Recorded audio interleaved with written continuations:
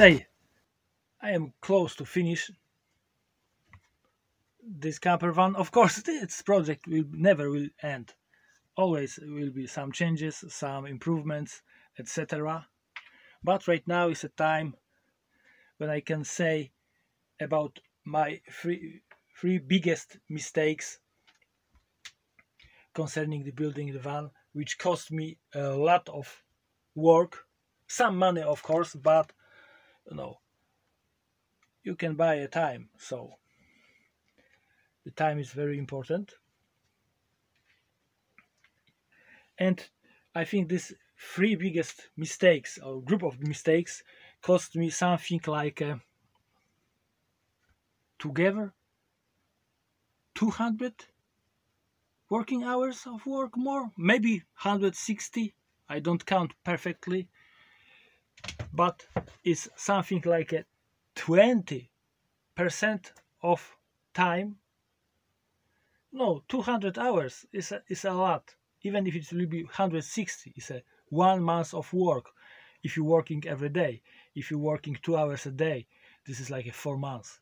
So it's a difference to finish your job and start using camper in a month. So I think it's a big difference, and it's a worth to think about it before you start making stupid things.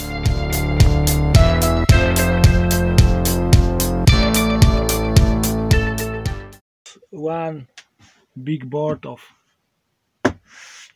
laminated ply cost around 150, maybe 130 pound, and standard like a 12mm ply in supermarket like B&Q costs something like a 30 few. So it means it's smart to use this cheaper ply in not invisible places. It was quite a big mistake. No. I don't talk about drawers, but just this in some internal building is construction is from this cheap ply. It was cheap, but not when I count the labor. I have to disassembling the kitchen unit twice. I have to replace many parts just because the wood starts bending in some moment, wasn't perfectly flat, etc. So maybe I will spend 300 quid more, but it saved me a lot of hours of work. Again, to save money on these plastics, because these plastics are can be quite expensive, is quite expensive, I built it myself, and of course again cost me a lot of work, much more than I expected. Of course it looks nice, but it was a lot. Of course it will be some fiddling here.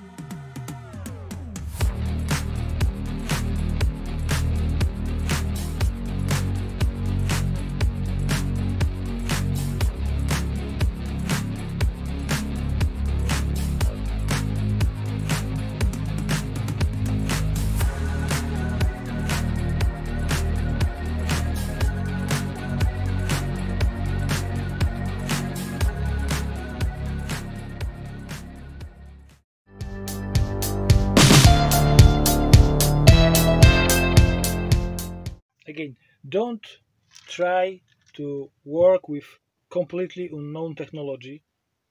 It concerns this worktop, the worktop in a kitchen, in a bathroom,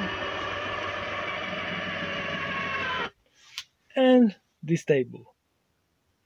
After first success with this small tabletop, I said, oh, nice, good idea, I can save some money. Instead of buying worktop, do it myself. But problem was I don't know anything. I know something, but not enough to make such a kind of worktop from wood, and it takes me huge amount of time. So when I calculate the labor, no savings at all. Because if I want to buy such a worktop, no, maybe not such a nice look. It's not perfect, to tell the truth. I will spend something like 170 quid. But I spent over this worktop over 40, I think 42 hours of work.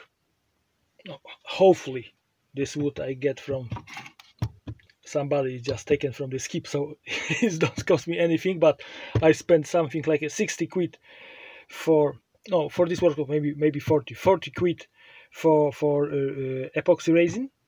So it's 110 quid savings for 40 few hours of work. Come on, doesn't make a sense. So again, don't try to use the technology you don't know nearly nothing about it, or you don't have anybody to ask.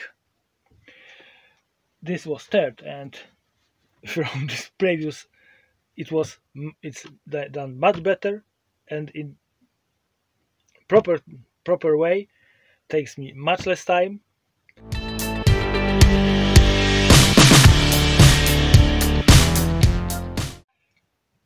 Next one, stick to the plan.